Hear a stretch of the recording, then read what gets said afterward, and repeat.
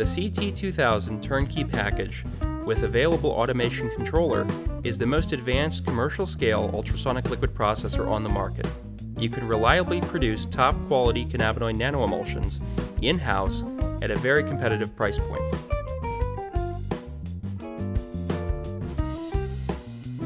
Start by placing your ultrasonic power supply atop your lab table. Now we'll place the ultrasonic sound enclosure to the right of the power supply. Insert the ultrasonic stack stand into the sound enclosure.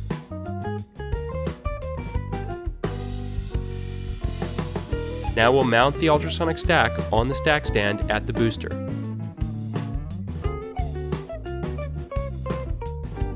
Plug in the ultrasound cable to the back of the power supply. Now connect the other end of the ultrasound cable to the top of the transducer. We'll connect an air line to the air fitting atop the transducer. Then we'll connect the other end of the air line to an air dryer unit. Now we assemble the magnetic drive pump. Insert the O-ring, make sure it's fully seated. Place the impeller and the barrier inside the pump housing. Then we mount the pump head and affix the tri-clamp.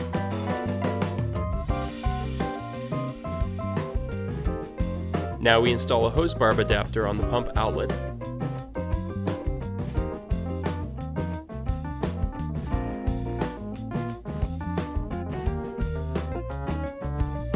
And a quick disconnect adapter on the pump inlet.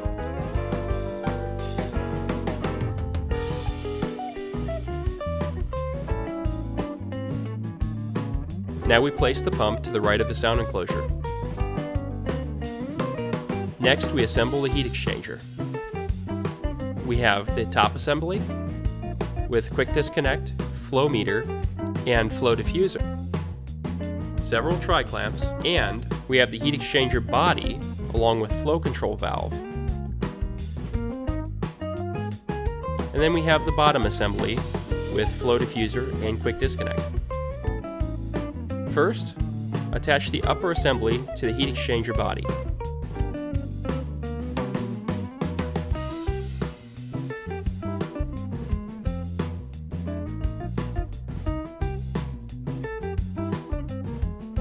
Next, we'll install the lower assembly .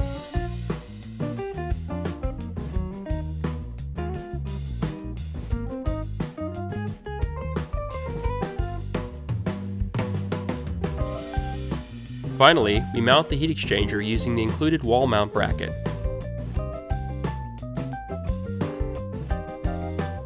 You can also use this bracket to mount the heat exchanger to the side of the sound enclosure. Now it's time to assemble the tank. Remove the lid clamp.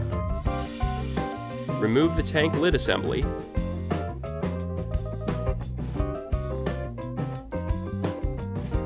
Insert the Venturi mixing dip tube. Place the lid assembly upright upon the tank. Reinstall the clamp.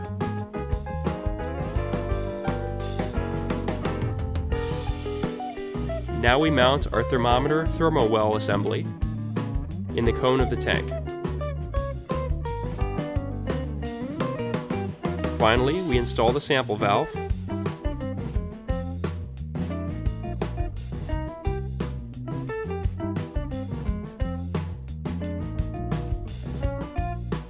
And our tank is complete. After placing the tank to the right of the pump, we're ready to connect the silicone hose. We use a 16-inch length to connect the pump to the flow cell, and we use a 24-inch length to connect the flow cell to the heat exchanger.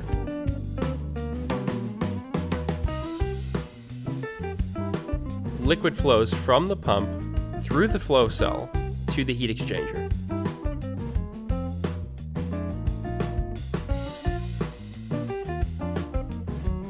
We use another length of tubing to connect the top of the heat exchanger to the Venturi dip tube in the tank lid.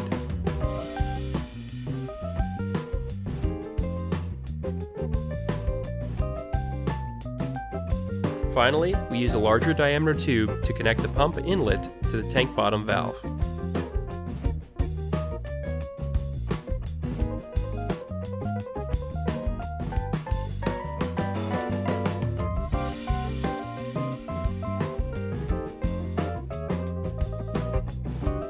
Now we place our automation controller and peristaltic pump.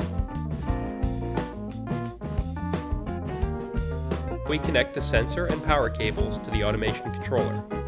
First we connect the flow sensor, then the pressure sensor, then the cooling control valve.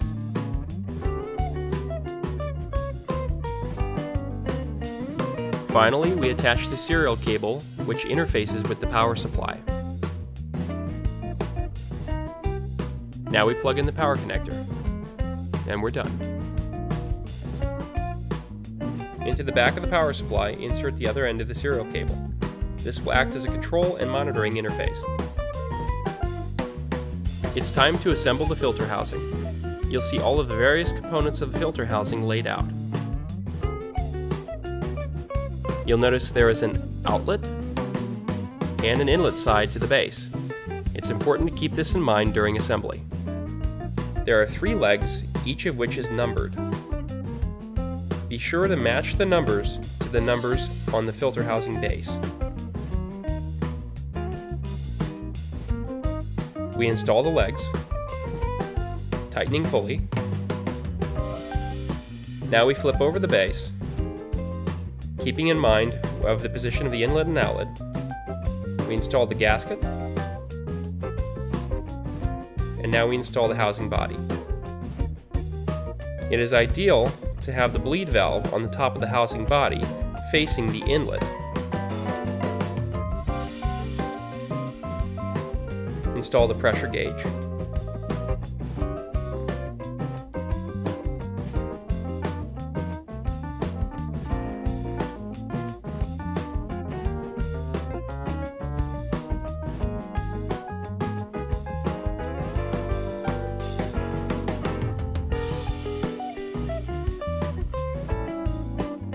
We install a hose barb adapter on the inlet side of the filter housing.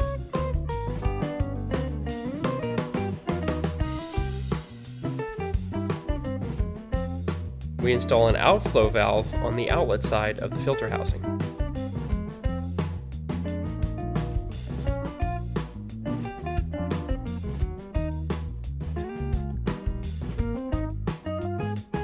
Finally, we attach a 90-degree hose barb adapter onto the outflow side.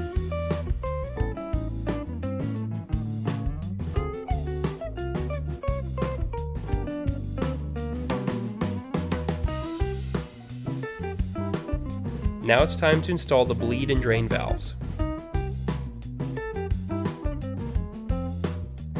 Install the bottom drain valve.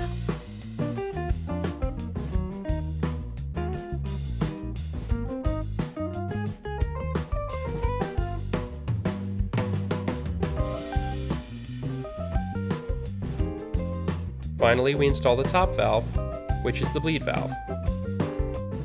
The drain valve will remain closed during operation. The bleed valve is necessary to remove air from the housing. We place the filter housing assembly to the right of the peristaltic pump. Now we attach a length of tubing to the tank outlet. We mount the tubing in the peristaltic pump head.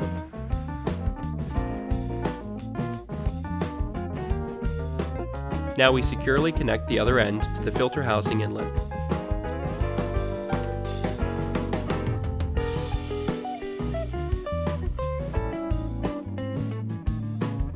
Before a run, you'll need to install a sanitized 10-inch Code 7 filter cartridge, ideally rated at 0.2 microns.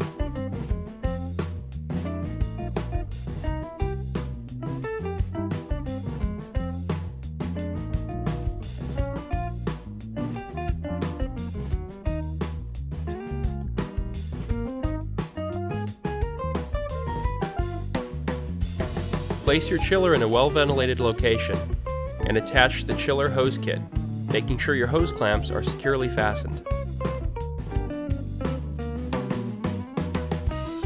Now we connect the other end of the chiller hose kit to the heat exchanger, making sure that the chiller outlet is connected to the lower heat exchanger inlet.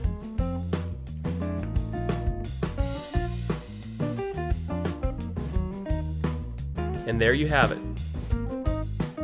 You've assembled your system and you're ready to run your first batch.